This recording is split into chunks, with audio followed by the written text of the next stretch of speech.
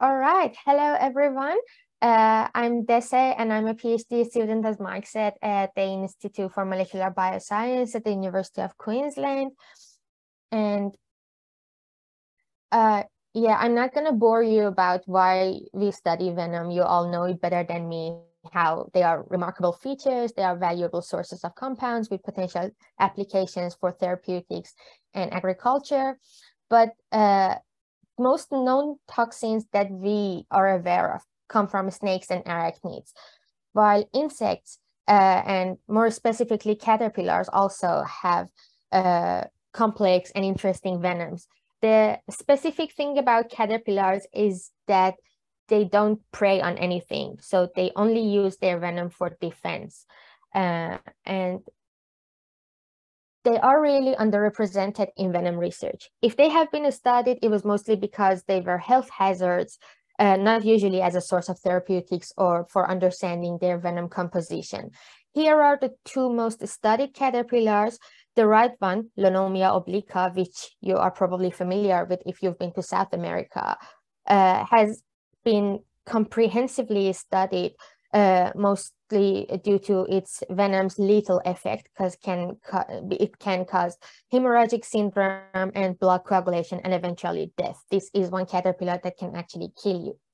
And the other one, the left one, Ocrogaster lunifer, is an Australian processionary caterpillar, which can cause reactions in humans, of course, but more importantly, they can cause equine fetal loss syndrome in pregnant mares. So they are very important in veterinary.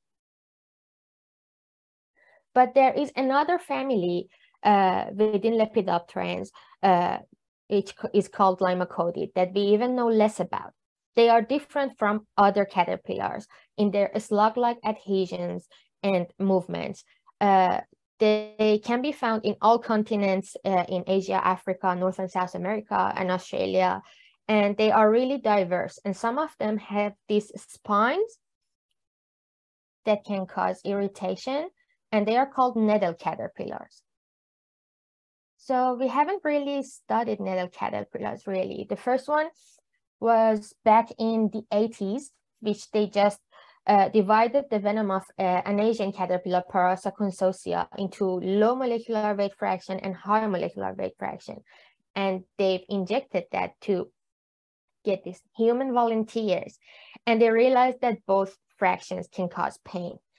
And then there was another study back in the 80s as well that realized that histamines are the major components of the venoms. But the new study that has been published in 2021 that has been done by my supervisor, Andrew Walker, is the only one that used a transcriptomics and proteomics approach on an Australian Limacodidae called Doratifera vulnerans to see actually how they have this complex proteinaceous venom composition. They had 151 polypeptides grouped into 59 different families, and the majority of them were adipokinetic corazonin-related peptides, which are kind of insect neuropeptides, and then secropin-like peptides, which are a part of innate immune system of insects. I'm going to talk about them a bit more now. And then ICKs, which are similar to the ones that dominate the spider venoms. So until now, we thought that because this is only a defensive venom, it can be simple. But we showed that it's not the case. They can also have a very complex venom composition. But we still don't know if what Doratifera vulnerans has as its venom is something that is going to be communal among other caterpillars, because the studies on caterpillars has not been done very much. So there are some gaps in our knowledge. We don't know how venom peptides have evolved from the endogenous peptides, like secropin-like peptides. And we only know one Limacodidae species that has been studied to details to understand the composition of their venoms. So I'm going to try to see what is the case for other caterpillars. And also the function of majority of toxin families is unknown. So this is where my PhD comes in. My overall aim is to expand the knowledge on the structure, function, and evolution of Limacodidae venom toxins and potentially find novel peptides that might be useful therapeutics. And today I'm going to just focus on these two parts, the first two.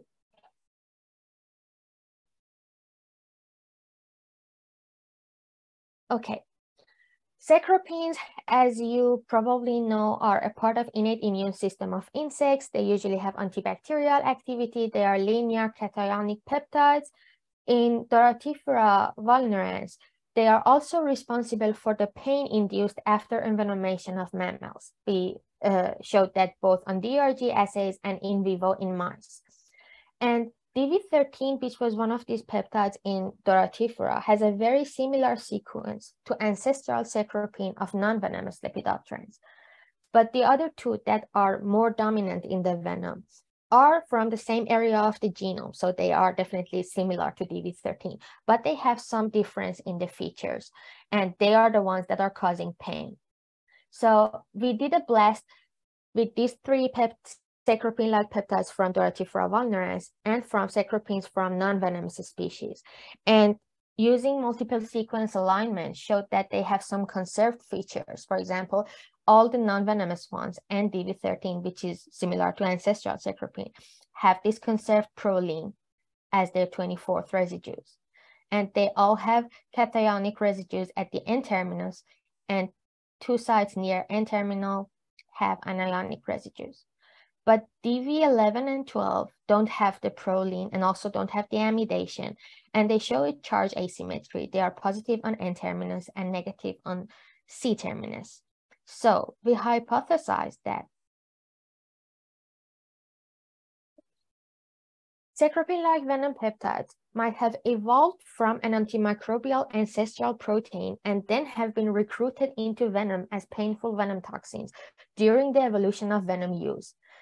And they might have kept or lost their antimicrobial effects. So we decided to test that. To test that, we made some analogs with targeted mutations in the lab using solid phase peptide synthesis. In some of them, we took out the charge asymmetry. In some of them, we inserted the proline. In some of them, took them out. In some of them, we neutralized the acidic residues or added the amidation just to see how each of these features would affect the activity of the cecropines. So we thought that because DV11 and 12 that are causing pain might confer a binding preference for the eukaryotic-like membranes, like mammal-like membranes, compared to the bacterial-like membrane. So to test this, we tested DV13 and DV12 and all the analogs in between, both on POPC membrane and POPC-POPG membrane. And we actually saw that this is not the case. So all peptides had higher affinity for bacterial-like membrane still. And both DV11 and 12 showed a stronger binding to both membranes compared to ancestral DV13. Also, we submitted this to COAD, which is our community for open antimicrobial drug discovery here at IMB, to see how they would act against different pathogens. And all of the cecropine-like peptides were active against Acinetobacter. Neutralizing acidic residues in DV11 and 12 reduced the activity of them against S. aureus, but improved their activity against E. coli. In both peptides, replacing acidic residues with alanine increased the hemolytic activity on red blood cells. So it looks like they are getting more selective towards the mammalian cells. We then did DRG assay to assess the ability of these peptides to induce nociceptions or pain. In this assay, you can measure intercellular calcium as an indicator for neuronal activation that would occur during pain. And DV13 didn't show any activity, but DV12 would cause the cells to light up like Christmas tree. So again, you can see that they are getting a bit more specialized to act against the mammalian cells.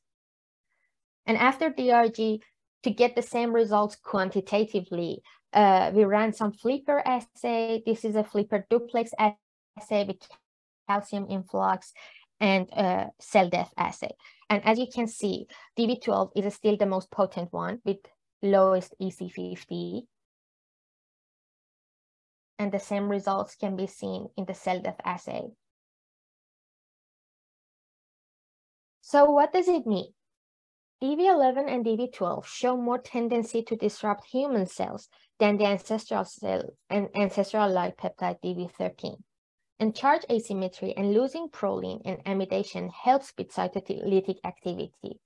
And binding to membrane does not correspond directly to hemolytic or antibacterial activity. So I'm still trying to understand how they are interacting with membrane. So next I'm gonna do some MD simulations to see how they would act differently when in the presence of membrane. Also, I said that we published a study on Doratifera vulnerans, but we still don't know if other caterpillars in different genotypes and morphotypes would have a different venom. So we chose two different candidates. Another Australian species called Comana monomorpha, which represents a different morphotype of Limacodidae because they are heavily covered with venom scali over the entire dorsal and lateral surface, whereas the other two are not. And then Acharia Stimulea or Saddleback caterpillar, which is native to Florida, as a candidate from a different genotypes. And when we did, this is our standard protocol to do proteomics and transcriptomics. I took this from another paper of my supervisor, Andrew Walker, that was published in 2020. And we do proteomics and transcriptomics. And I'm not going to bother you with the details, but when we did that for the Saddleback, you can see that even though it's geographically very far from Doratifera vulnerans, they are really similar in venom composition. So the majority of peptides in this caterpillar are ACPs, secropin-like peptides, and ICKs. They have a slightly more didyl or family 9 peptides, which are, again, disulfide-rich peptides that are usually between 10 to 12 kilodaltons, and they are also a part of immune system of the insects. But the same results for Comana monomorpha, which is another caterpillar from the same state in Australia, from Queensland, was surprisingly different. Venom of this one has so many big aerolizing proteins and doesn't have any secropins, doesn't have any didyls.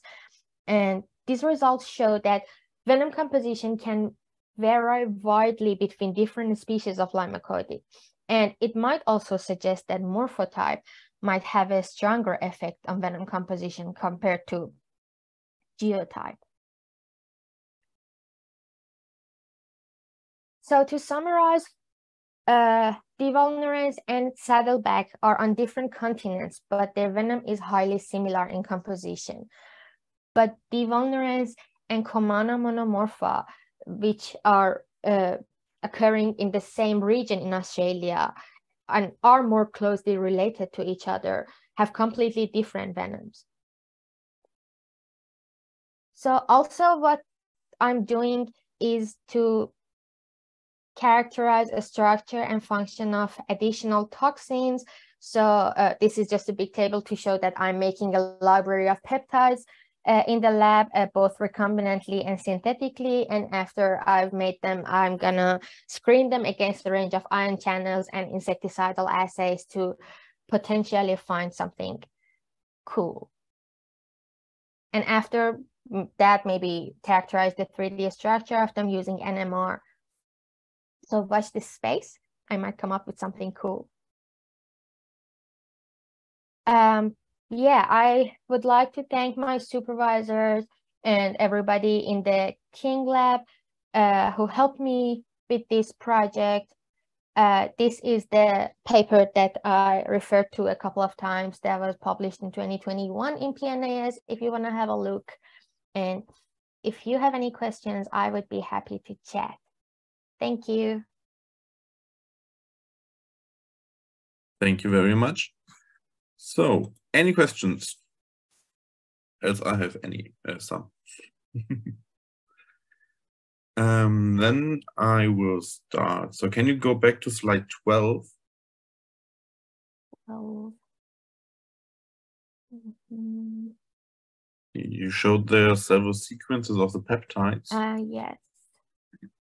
And do you know if the 3D structure is some helix at the beginning, because it looked like with the positive charges, with the arginines and the lysine, that it might have a helix, so that you have always a charge on one side. That is known for several antimicrobial peptides or signal sequences for kind of processing, that you have maybe a peptidase that would truncate after the helix.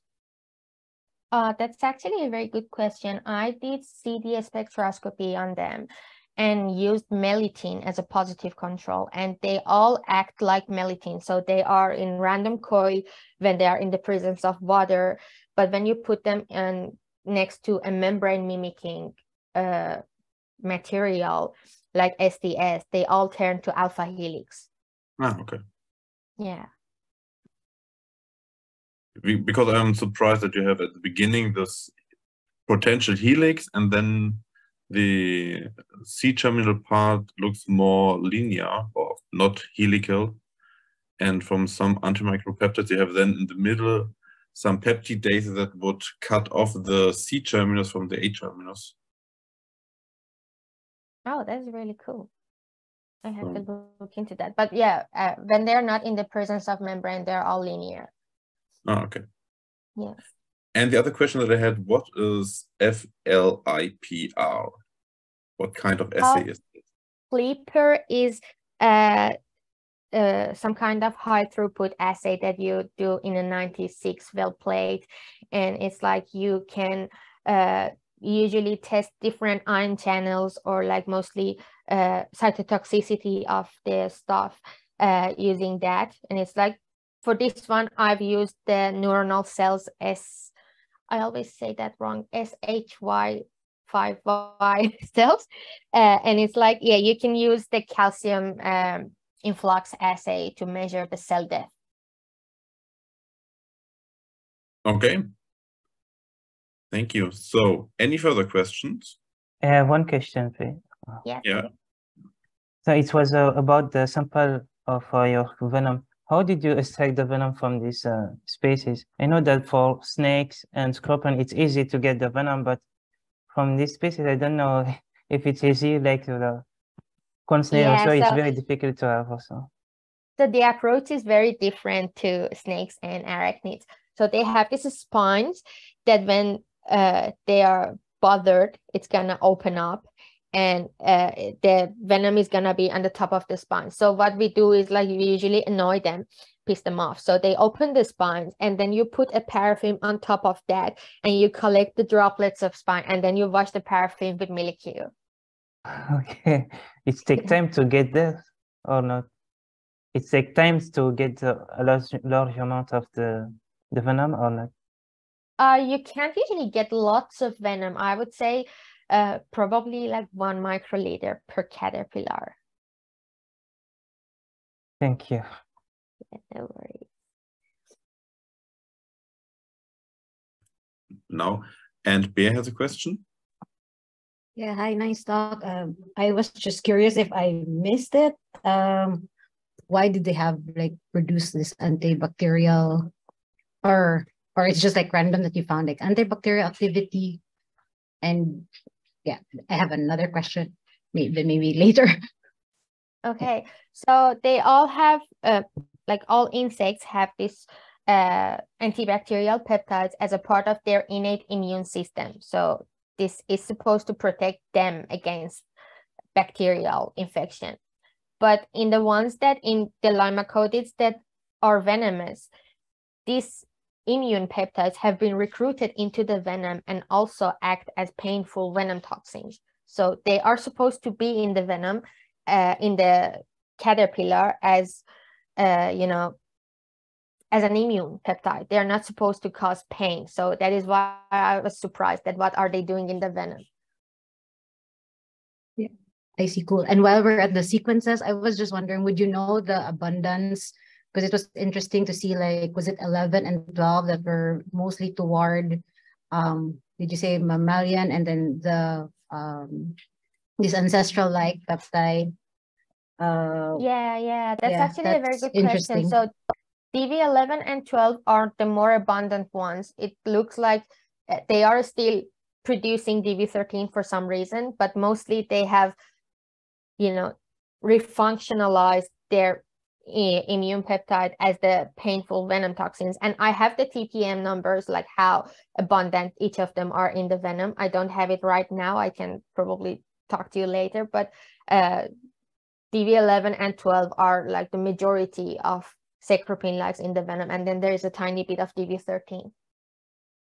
I see. No, that works. At least now we know it seems like the 11 and 12 is more abundant, and I guess it's using it for something else. Cool. Thank you. Yeah, definitely. Thank you.